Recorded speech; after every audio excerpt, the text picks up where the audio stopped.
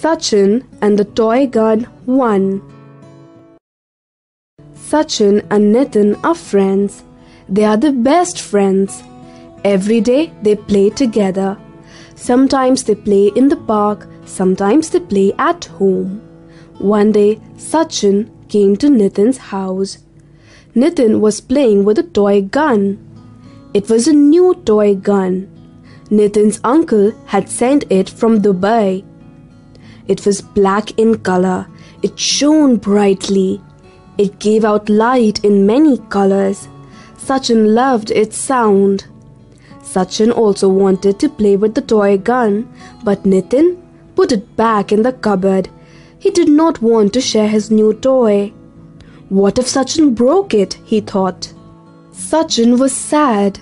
He wanted a similar toy gun, but his uncle did not live in Dubai. How could he get the toy gun, he thought. Nitin gave him other toys, but Sachin was not enjoying the other toys.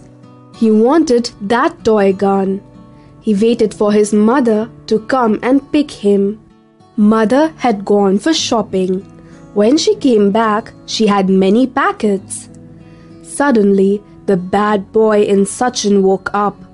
The bad boy wanted to steal the toy gun. That was the only way, he thought. But the good boy in him did not agree. The good boy said that it is wrong to steal. One must learn to control.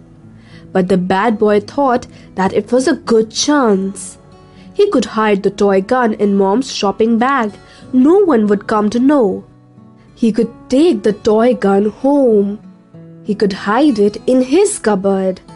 He could play when Mom was not home. The bad boy was very happy. The good boy was trying to stop him.